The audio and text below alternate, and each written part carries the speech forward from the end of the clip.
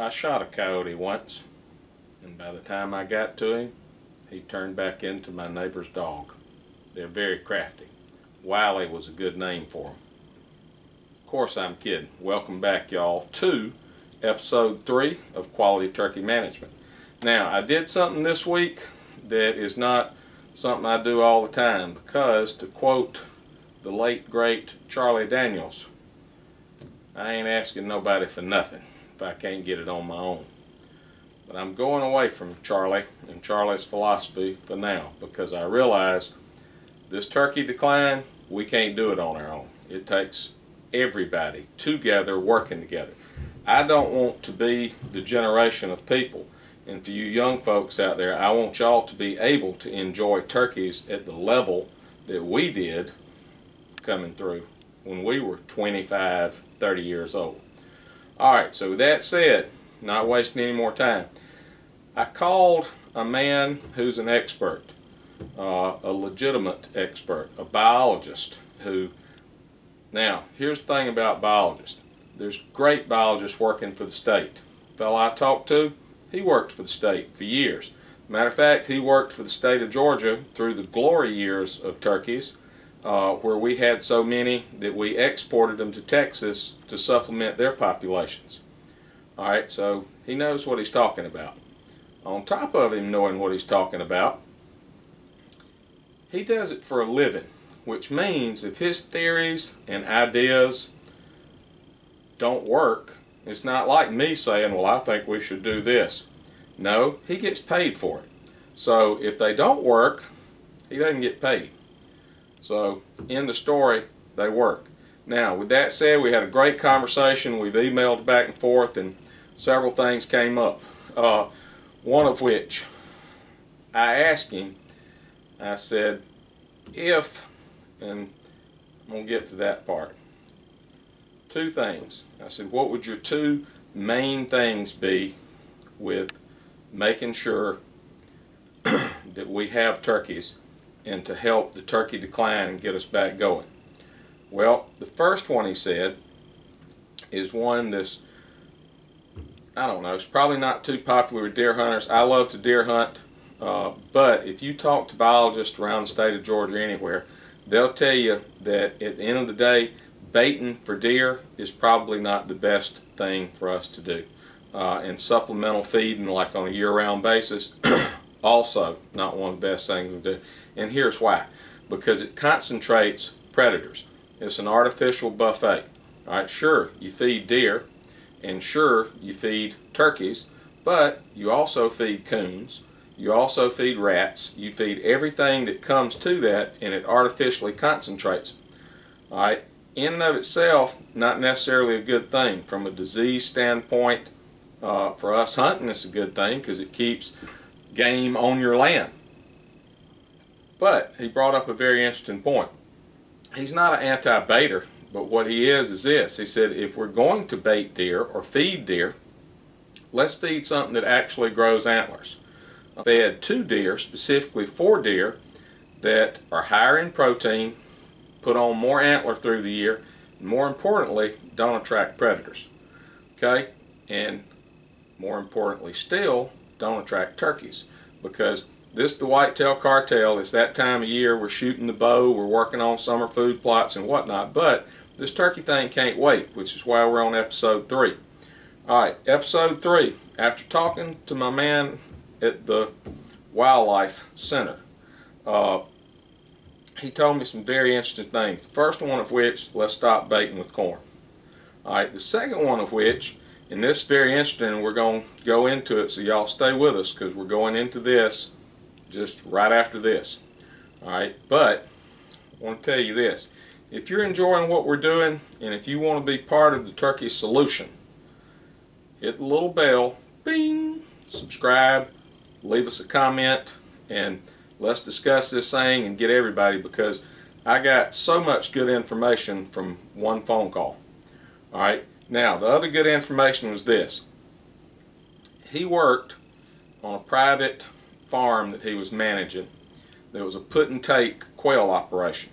And if you don't know, put and take is you're setting out semi-wild birds to hunt with dogs, and you replenish them as it goes. Well, that sets up kind of a predator buffet in and of itself. So he goes in to trap. Now I'm going to give you exactly the way he did it, because I'm going to do that as soon as we get through here. Alright, but the way he did it was this. He used the have-a-heart traps, the live traps, boom, with the closing door. Alright, you got a pan in it, it closes them in. Alright, he relocated them. Not sure how he relocated them. Not sure how that will happen, but they were relocated from his area. But he did it in 200-acre zones within a larger farm. Alright, on 200 acres, he put out 24 have-a-heart traps. Alright, of putting out those traps, he checked them weekly, and over the course of a year, he trapped, and I had to write this down to make sure I got it right, he trapped over 167 possums. Not coons, possums. He said he caught some coons, but the majority of what he caught were possums. Alright, possums are a nest raider. Alright, and we're going to get to why it's so important that we keep that in mind. And that's this. 167 over the course of a year.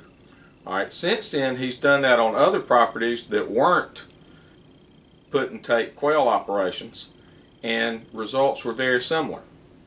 So was the outcome. Alright, when he removed all those possums, guess what? Yep, you had more poults the next year, for the next 2 summers. Again, this is this man's job, is to make sure that turkeys increase, quail increase. That's what he gets paid for. Alright, so when he tells you, yes, there was a poult increase after I removed those predators, I believe it. Alright, so I went to Tractor Supply, I got some have-a-hearts, and I did something else. Make sure, if you're going to trap, even with have-a-heart traps, make sure you check your local regulations to make sure you're legal. So I did something else this week that I hardly ever do. I called the game warden.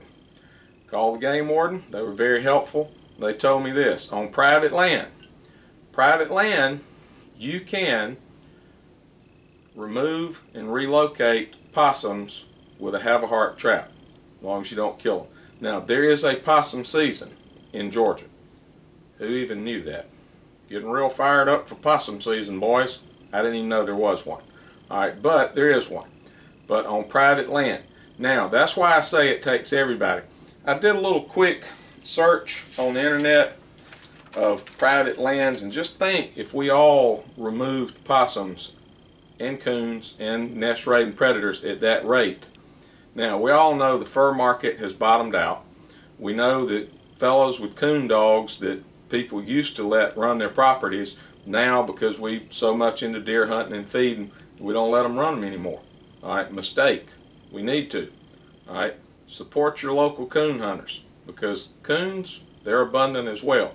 This possum situation, private land, percentage of private land by state, and I just hit a few big ones where there's a whole lot of turkeys and where the decline has happened. Georgia, 90% private land. Missouri, 88%. Pennsylvania, 83%. Alabama, 92%. Now, if 90 to 92% of the land is privately held, who's got to take care of that? Private landowners. Alright? You do it, your neighbor does it, your neighbor's neighbor does it, and guess what happens to the population? It goes up. Come with me today. We're going to set some have-a-hearts, and we'll be checking them first thing in the morning. Okay, got 3 county line have-a-heart style traps, the live traps. I got beach cliff sardines. Now the good thing about these were 29 bucks a piece, but they come with a bonus trap, which I'll show you in just a sec. Okay, pretty simple mechanism here. I don't have, I will show you the top. Alright, on the top, you got a little latch right here that you have to lift up. Alright, you lift it up and you lift the trap door up. I don't have a tripod, so bear with me. Alright, unhook the safety latch, hooked in this little latch, pan is up, bait will go in the back, the possum comes in, he presses the pan, caught possum. Let's go set them. And hey, this bonus trap is showing a squirrel. That's big enough for a possum. So in effect, I got 6 traps instead of 3, but I'm only going to set the 3 big ones today. Okay, y'all might remember this from Nesting Habitat episode 2, but put this little trap right here. Got my sardines in. Fixing to take my safety latch off. Just that easy. That's set. Okay, we'll come back tomorrow and check it. I got 2 more to put out.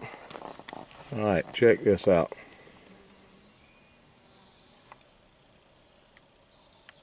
Yep, bobwhite quail.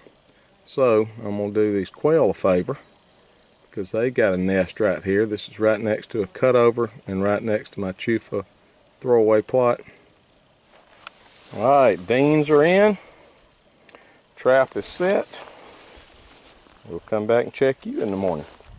Hey, I didn't take any extra precautions like getting rid of human scent or worrying about it because it's possums. It's not really trying to catch a coon, not really trying to catch a coyote, anything like that. That's not even in season. This is just possum relocation. I got my 3rd one set. Dean's in, trap open. This is very near a chufa plot, and it's very near where a hen nested last year. So, 3 traps. Tomorrow we check them. We're going to find out if our turkey management's working. Come with us. Alright, got a little rain moving in. Not good on these electronics, but checking trap 1. And no go. Which actually is a good thing. Make sure my bait isn't tampered with. Nope, bait intact, trap intact. That's okay. That means we didn't have a predator right here in this area. So good. Alright, we were 0 for 2, but tell you what we do have, which backs up another theory. Fire ants. Piles of fire ants. Now, if that were a turkey poult or a quail chick, you think they'd be on it? I do. And I also learned my dumb butt didn't take the safety catch off. I did now. We'll check them all. Alright, this one is disheartening. The bait was hit, but I forgot the safety latch. 2 out of 3. That is a shame, but I will disengage the safety latch now. Okay, day 1 struck out. 1, 2, 3. 2 out of 3. I was too stupid to put the safety latch down, which I really enjoy. But next week we will be running those traps all week. That was day 1. We did have action on 1 bait, which means something's there. Next week we'll be trying to catch more, and we'll start talking more quality turkey management. Hit like, hit subscribe, and listen, when you subscribe, leave a comment. I'm a new subscriber, or subscribe. Thanks for watching. See you guys next week. Hopefully we'll have some predators in cages by next week.